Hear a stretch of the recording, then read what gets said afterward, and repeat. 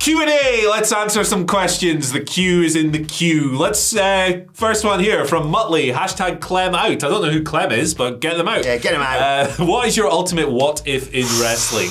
Theirs would be what would have happened if the ECW, WCW alliance had won the winner takes all match at Survivor Series 2001. What's your biggest what if? Well, that one's never happening. Yeah. But yes, it would be a very interesting what if. I was tossing and turning on this. I was trying to think about it. It's a great question, you know, and I was thinking about like, what if Punk had never stormed out, or what if The Rock had never gone Hollywood? But I think I have to go for a really, I mean, I think I know what the answer is, but I'm gonna go for it anyway. What if that bloke hadn't tweeted Dave Meltzer? What if that bloke hadn't said to Dave Meltzer, reckon Ring of Honor could sell out 10,000 seats? Like, that's the catalyst at the end of the day for AEW. I think, reading into it a little bit, I think Cody and the boys were getting the ball rolling somewhat already. But if that tweet isn't the catalyst for the original All In, of course, and then that being like, wait a second, is there room for another company here? And then obviously the birth of AEW. I mean, what does WWE look like right now? Absolutely. It's nowhere near as good in my opinion, because I think the pressure has helped them. Other things obviously has been an influential factor on it too. But yeah, I think we've always said competition's great for wrestling companies. Yeah, absolutely. And like, I think the AEW one is particularly interesting because there's like 10 perfect things that happened that will never happen again. No. That if one of them didn't happen, no company. That's probably the biggest one, the 10,000 one, for sure. Yeah, at the end of the day, All In could have been sensational, but if Tony Khan hadn't been there with all the money to be like, let's make this thing happen, it wouldn't be to the level that they are right now. No, absolutely. So the modern landscape completely different. I'm glad you went for a modern one, because I've gone for an old fogey one. Oh, good. What if, I mean, this is completely transformational. What if Scott Hall and Kevin Nash don't jump ship? What if the Outsiders don't jump ship, start the NWO of Hulk Hogan, and completely revolutionize the face of American wrestling in the 1990s? Obviously, WCW no longer exists anymore, right? And this was something that helped them prolong their lifespan for sure, until everything started going out of control. With the beginning and the beginning of the end. Yeah, with certain egos and certain salaries and certain bookers. But it's obviously one of the biggest moments in pro wrestling history. It's something that everyone knows. And a hugely transformational thing in terms of big names just jumping back and forth. Obviously, you had things like Lex Luger on the first episode of Nitro and so forth. But this, it started the most iconic and probably the most ripped off wrestling stable of all time in the NWO. So it's almost impossible to think what wrestling would look like without that. I imagine WCW would have gone out of business quicker. We'd have had a longer monopoly period, and that might have created a market where something like AEW couldn't have happened. It's a big one. Yeah, you're right. Yours is such a sort of seismic moment, because it's not just those two turning up in WCW, it's them jumping to the other company. It's that being the catalyst, like you say, for a Hulk Hogan heel turn. Would that have ever happened? Probably, but it would have been as good. Gave him a new lease of life. Sincerely doubt it. Again, what would WWF have done? Because at the end of the day, they were a bit trash in amongst all this, and then they went, oh, they're doing this like attitude-y stuff, let's do that. It's a huge moment and a very much a sliding doors moment in wrestling, isn't Hulk Hogan's a really interesting one as well, because he's reinvented himself so many times. Like, it kind of flies under the radar how many times Hulk Hogan has kind of reinvented himself for the era. AWA moves into WWE, becomes the biggest star in the planet, fades out, people get a bit sick of him, Yokozuna, all of that stuff, Caesar's Palace. Jump ship to WCW, isn't, you know, quite taking as a babyface in the same way that he used to. Turns heel, has that whole era, goes back to WWE, turns babyface again, and then the biggest reinvention ever for Hulk Hogan, in 2015 he reinvented himself as a racist. So it's quite the transformation this I thought you were going to keep going there. I thought you were going to say, you know, after all that, obviously became a talent scout, he discovered Kevin Steen. He invented time travel. Prior to that, you know, in the early days, Elvis was of course a big fan of his, partying with John Belushi, let's not forget that. And of course it could all change if he'd been a, what was he, a guitarist in Metallica? Bass player in Metallica, brother. Could all been so different. I watched Some Kind of Monster, he was all over it. Good stuff. That's a quite nice way of describing him now, some kind of monster. Right, my first question today comes from Jimmy J, who says, is the Triple H honeymoon phase over? He vowed to do away with gimmick matches just to do them, and here we are at War Games annually. Yeah, I think it's a kind of thing where if you were to sit down and list the promises that wrestling promoters have made over time, like they break 100% of them. It's just kind of what happens. Promises kind of exist as a temporary thing to get people hyped initially, and then everyone goes back on their word. Everyone does. Some more so than others, but I think it is right to actually call out and go, hey, this idealistic version didn't end up happening, and to pick apart maybe why it didn't happen. I think that's a more interesting conversation than going, you suck now!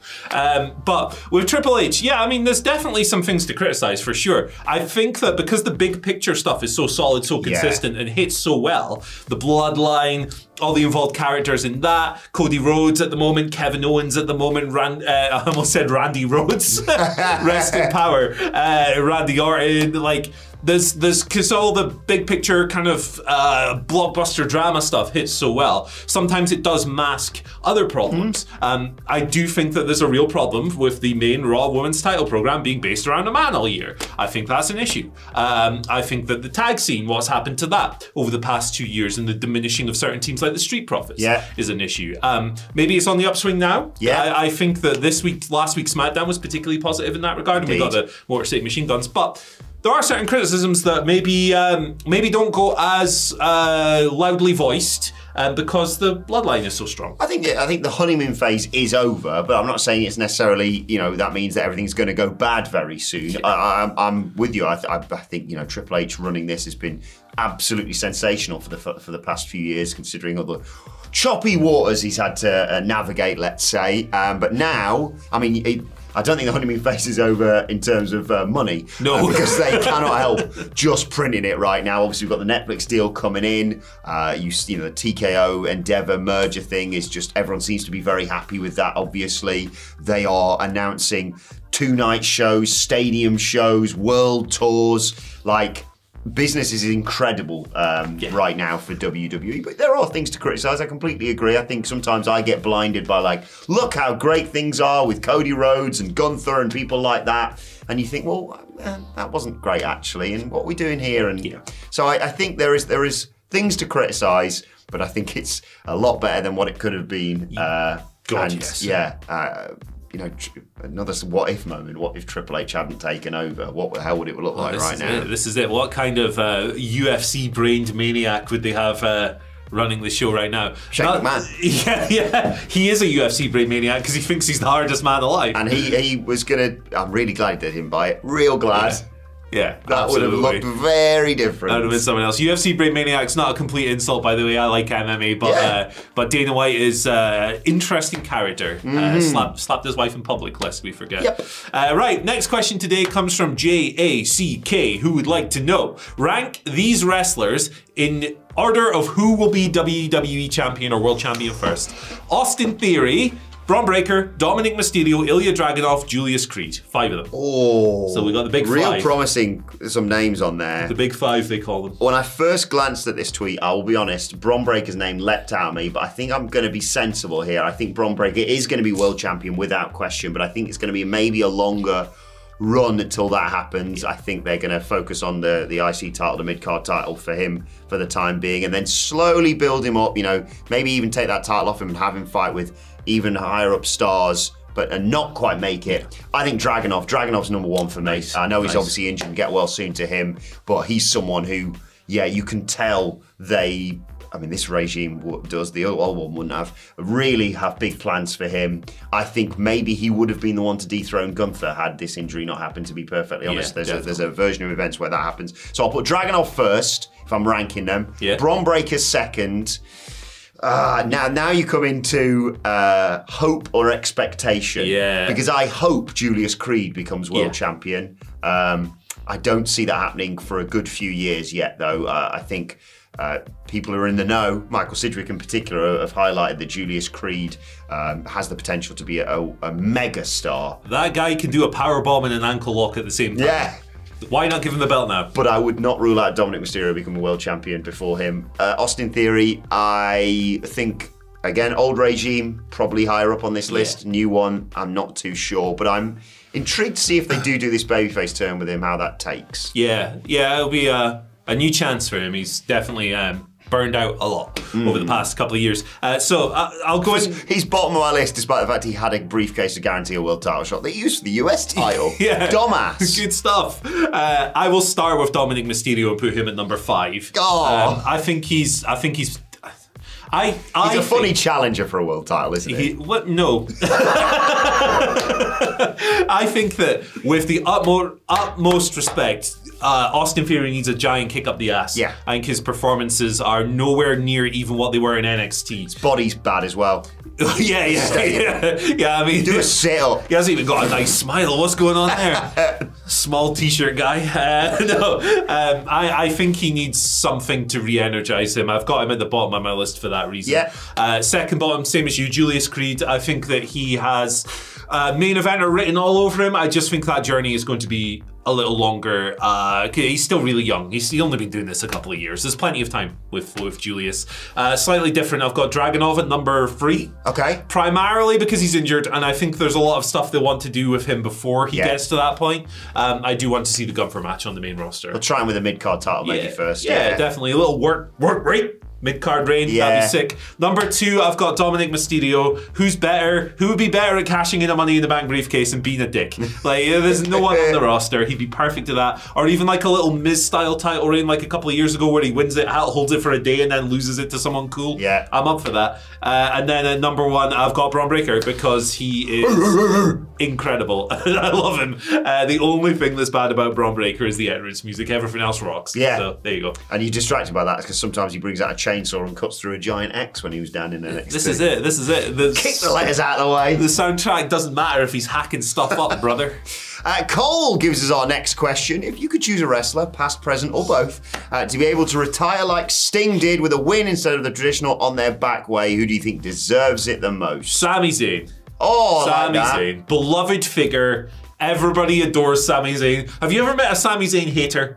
Like once in your life? Have you even met someone who's gone, I just don't get Sami Zayn, you know, I haven't figured it out. I think he's perfect for that role for that reason. Now, he has got that kind of gene in him where he will seemingly gladly put anyone over. And he, like you know, the thing about Bryan Danielson having to be bullied into winning the AEW title, it might be the same for Sami in his retirement. But I think he's got such a unique connection with people's hearts, souls, and minds. That I think he'd be perfect for it. Just win on your way out, like, good. Yeah, there's not many ones that I think I'd go back and change. I think a lot of them wouldn't want to win, to be perfectly honest. It's very much an old school mentality. You go out on your back, isn't it? And yeah, I don't think there's many that you'd... I mean, technically, we were doing a live stream for our WhatCulture Wrestling Podcast YouTube channel 1-year celebrations. Shawn Michaels went out with a win. So...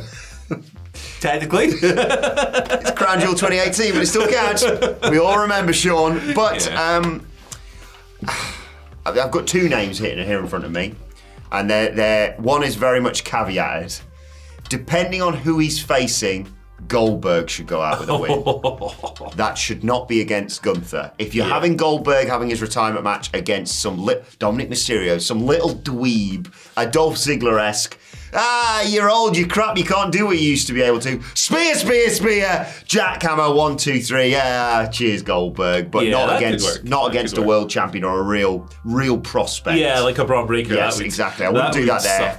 The other one is just nice, and I could foresee it happening next year. John Cena. This isn't him beating someone who, again, promising on the way out. It is just giving him something as a send-off of like one last John Cena win. Cena wins, lol. That's the end of it all. That's the best way to do it. The only way that man is going to win on this retirement tour is if he shaves it off, man. It's disgraceful. So the penultimate match is hair versus hair, and then last match is retirement. There you go. That's what we need. Let's go. Who's he facing hair versus hair? Cesaro. We need someone who also... Who else would you identify that you're foreseeing? Stop fighting, brother. I'm not sure. Most people... If a lot of them giving up, like Baron Corbin was very aware of that. Yeah, Moxley's finally bit the bullet. Although I will say, I think that Jon Moxley is a rare guy who looked better as a balding man with hair than as a bald guy. I think it suited him a bit more. Yeah. Like the little widow's peak. I think he looked a bit cooler. I know, he's not losing it, but I know it would be great for a hair versus hair match. John Cena versus AJ Styles. Oh my goodness, those luscious locks. Even the mock-up of a bald AJ Styles would be incredible. Oh my goodness. He looked like Josh Brown had my favourite one from the gaming team, had one of my favourite tweets of the year when he called like AJ Styles a little what was it, deep fried guy or something like that, like made out of jerky, something along those lines. He would look so weird with no hair. Yeah. Why not? Let's go. Right. Or Gunther. Big bald Gunther. I think it would suit him. Why not? Right. Let's save Hamlet. We can see what it could potentially look like. Yeah, let's pin him down and bully him. Why not? Don't do that.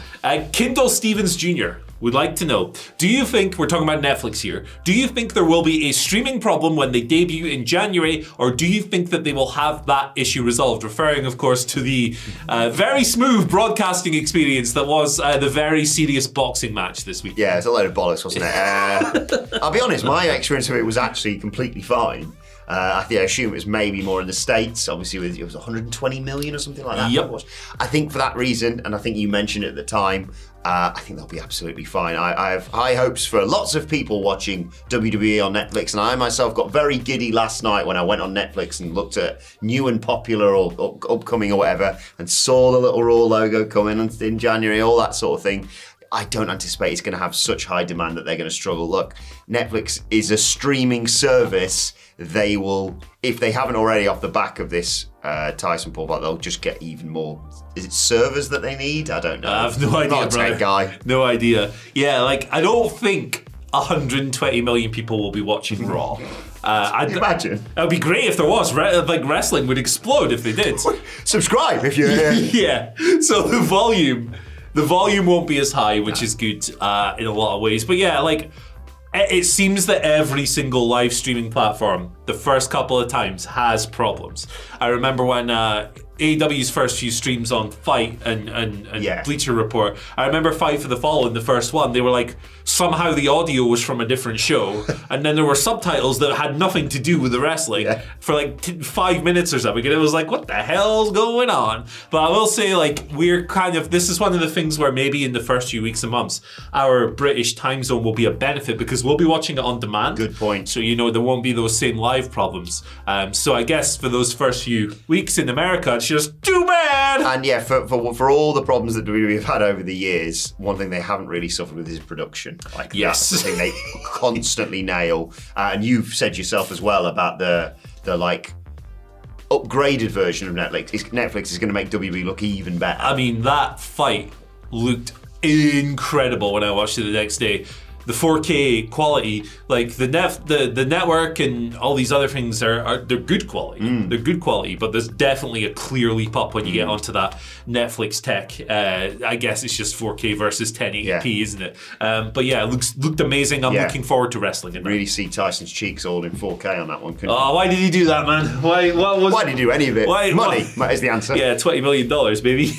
Wills Ospreay gives us the next question. Nice. This is a toughie. What is your favourite Jim Johnston WWE theme song of all time? I think Break the Walls Down is hard to top, but intrigued what others think. I mean, like, 90% of them are great, is the thing. Please just bring a version of him back. Yeah, like if there's a way we can get, like, Jim Johnston back in the fold, and then for decades and decades, can we clone him and have like a version that steps in over the years? It sucks. It's a good question to ask in this era as well because the music is so bland these days. If someone said, "What's your current favourite theme?" I'd really struggle. Yeah, Gunther is good. Yeah. Gunther is good. The Roman one before they changed it to this current one was good. And that's about it. That's about it, baby. But Jim Johnston, I mean, I can't name just one. Like, that's unfair. Yeah. Stone Cold, obviously. Yeah. Obviously. It's just the 2-note riff. It's perfect. Glass shattering. Personal favourite, the APA. I feel like I mention them every video now, but I like the dun, dun, dun, dun, dun. It's good stuff. The Brood. Everybody picks the Brood for this question. The aesthetics of that as well, with the red light and coming up and the blood out the goblet. Shout out Gangrel, the legend. Hey. Recovering from surgery as Is well. he? He's Get well soon. I think a hip and a knee replacement, so best wishes to him. But actually, my all-time favourite is a bit of a freak one. You ever heard the Corporate Ministries theme, brother? Not for a long time. So it's basically a mix of No Chance in Hell, which could be on here as well. Yeah. And one of the Undertaker's old dark evil guy themes. Yeah. It's so good. It's unbelievable. Go and listen to it now if it's not in your head. The modern day version of that. Remember that period where WWE would shove two tag teams together and you go, oh, what's the theme? And they'd go 30 seconds of one theme and then 30 seconds of the other one. There you go. Yeah, Stone Cold, first name I wrote down here. Obviously, that goes without saying. D-Generation X, really like that whole thing. And Triple H's stuff, he was doing good stuff in there. I wrote down, and then I had to clarify, I wrote down Sexy Boy, but I think that's a Jimmy Hart, I was going to say Joe Johnston. It's one of our colleagues. Congratulations to Joe for being involved in Shawn Michaels' theme. Jim Johnston. How old is he? Yeah. Can I go one of these question and answers without mentioning The Rock? No. Know Your Role, obviously up there. But I might have to lean towards Medal for Kurt Angle. Oh, originally for the Patriot, of course. Yes. Legend. Yeah. It's iconic, isn't it? The You Suck just took it over the edge as well. That's a great pick. I wouldn't have even thought of that because there's so many of them. But let us know yours in the comments, because there is, like you say, so many. And I'll be honest, in researching this question, I lost about 2 hours of my day. Yeah. Going through some of the old themes, and now I've got another one, Corporate Ministry, to go and check out. Kane's is good as well. Quite good. There's loads of them. Yeah, back in the day. Right, it's my turn, right? Yes. Yeah, it is. Okay, Roger Kirby has been on asking, gents, I do not care about TV ratings, but I find the dead AEW crowds have a detrimental impact on the product. What is the solution? Is it as simple as booking smaller venues, maybe a residency like they did for Collision? What do you think? How do they get people to make noise on their shows again? Oh, God, yeah, this is really depressing, isn't it? Sid was talking just the other day on our Dynamite review about how, I think it was last week, they were doing some really good stuff in the ring, but you almost had to take stars off in terms of rating it because it was just getting no reaction. Yeah. Promising signs with this from a report I read from Brian Alvarez that apparently AEW are looking into moving into smaller venues. I think there was some issue with the sets being too big,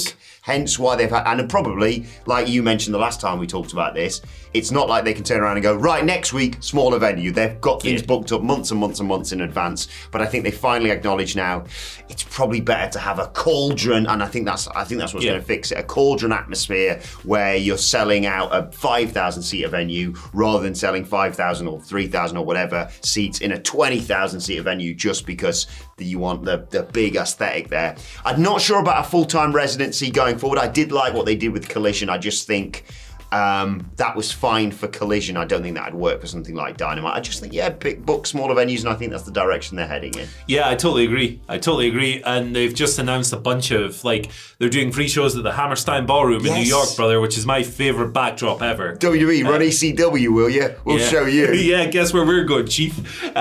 So I'm looking forward to that very much. I totally agree. We've been saying this for ages. I think that the idea that running a smaller building makes you look less big time or whatever, I think that's just fragile ego nonsense, personally. Who gives a crap? Who cares if the product is good? Does it matter if the backdrop is 3 tiers or 1? I don't think it does. What matters is the atmosphere. And look, over the years, maybe this isn't so applicable now, but oftentimes over the years when people would go on Twitter after a show and go, that crowd was a bit quiet, a lot of people who were there would go, actually it was very noisy in the building, they just didn't produce it very well. I don't know if that's still the case, but that might be a potential. We occasionally get that on our reviews, people say, I was in attendance, it was far better. But yeah, absolutely. But for me as well, there's definitely some creative things they could tighten up to. Get Austin Gunn back on the front row as well. Yeah, he was great. You fill the whole building, brother. But yeah, I'm totally in favour of the small buildings, and I'm actually looking forward to seeing what they look and sound like. Continental Classic starts next week, so if you're a bit burned out on AEW, I certainly am. This is a pretty good fresh beginning, start kind of thing. So Jack gives us our next question. I'm glad he's asking you this because I'm going to struggle with part of it. Rank their peaks, Andy. TNA, Ring of Honor, New Japan, WCW, WWE, AEW. Okay, so I like this question. It's one for the freaks, for sure. I'm going to do it based not on business or whatever. I'm going to do it on my taste. Subjectively, I think that's the best way to do it. It's the only way I know how. And like what these things meant to me as a fan, all of that stuff. So, number 6, rock bottom. I'm sorry, TNA. You're right there. We match. Okay, there we go. Look, peak TNA I really, really enjoyed. The AJ Styles, Samoa Joe, Christopher Daniels, like Elix Skipper running across the top of the cage, all of that stuff, like it all landed with me, just not to the degree of these other companies. What have we got left? WCW, Ring of Honor, New Japan, AEW, WWE. And good. I forgot WWE. I will say after that, I'll say AEW, right? Just because it's younger. Okay. I was deeply into it for, like, I loved it. Loved the TV product up until the Devil storyline started, brother. I still enjoy it today, but, like, it's only been around for a few years. It needs more time on the stove. I went Ring of Honor next for mine, purely because of my complete lack of knowledge, to be perfectly honest. I'm sure it was great. I just have no idea about it. That is very fair. My Ring of Honor ranking's very different. You watch Ring of Honor? Yeah, you're a fan and you're getting back into it, I am a robot, brother. Right, I've got 4 WCW. Okay. So retrospectively, I love watching the BS era of WCW, like the worst years. But for me, like the year I enjoy most from WCW is 1989, because I'm a dork and I'm old. There's some really great stuff there, Flair Funk in particular. But again, just didn't quite connect with me like when I went back to rewatch, because I wasn't watching wrestling when I was 1 year old. Yeah. You know, it's been a retrospective watch rather than an in the moment watch for what I think is their peak. So it's hard to rank it higher.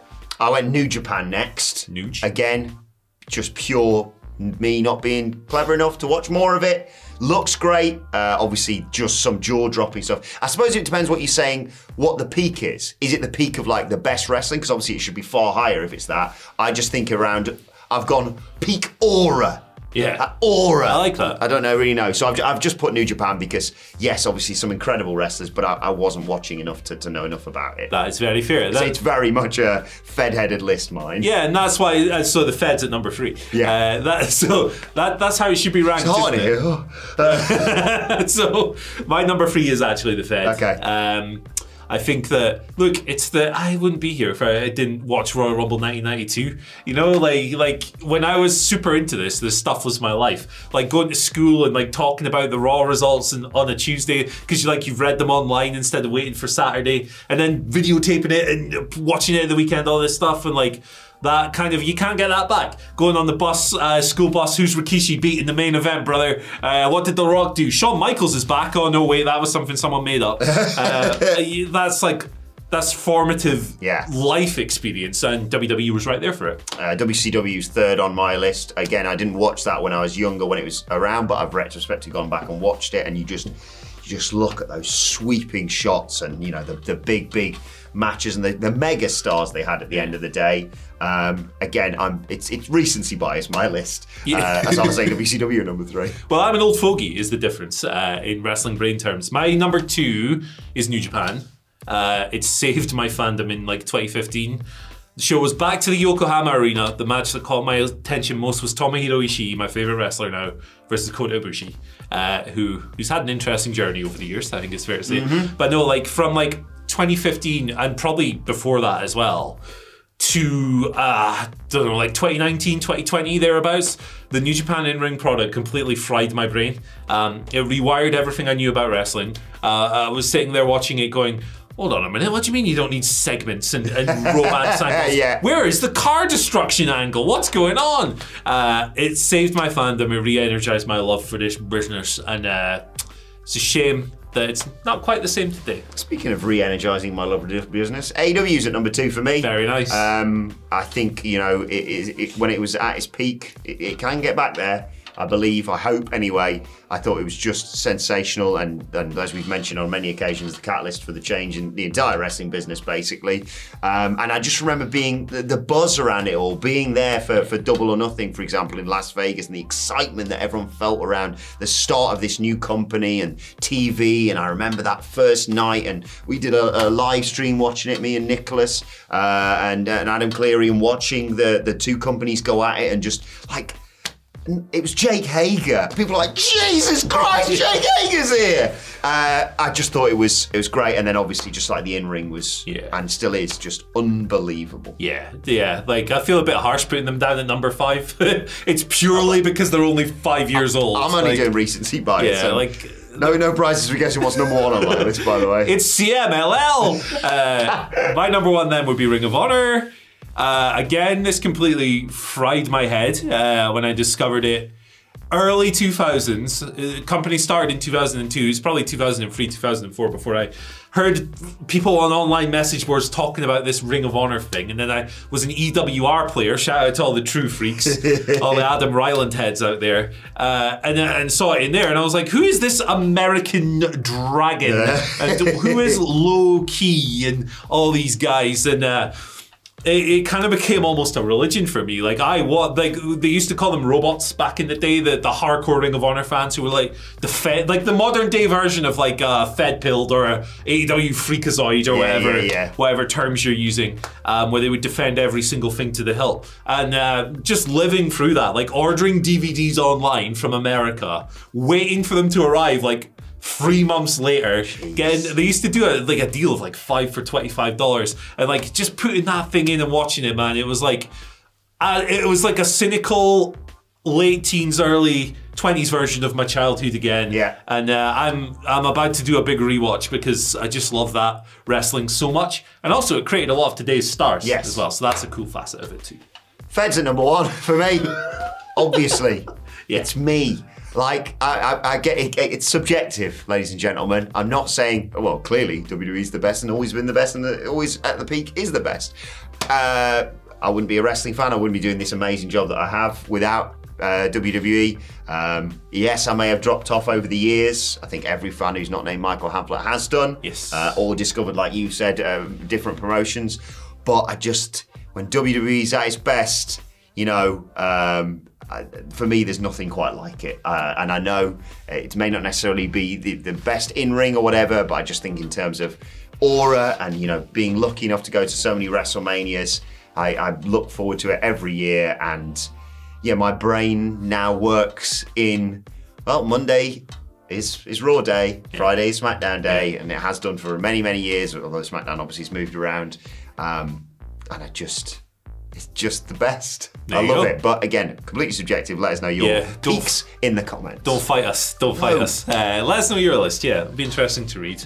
Down there. Is it my turn? Penultimate question, yeah. It's Tom Talks Rubbish. Hey. He's been on. Hello, Tom. Hi, Tom. As content creators who cover wrestling, did you ever consider going to wrestling training to get an understanding of wrestling better? Thank you for being amazing. Thank you for being amazing. Thanks, too. Tom. Check out Tom's YouTube channel. Interesting question. Have you ever thought about getting into the ring? Nope. I've barely got in the ring. Oh, I should have mentioned WCW was sort of 1A to WWE being 1, obviously, on the Wrestling Peaks list. Obviously.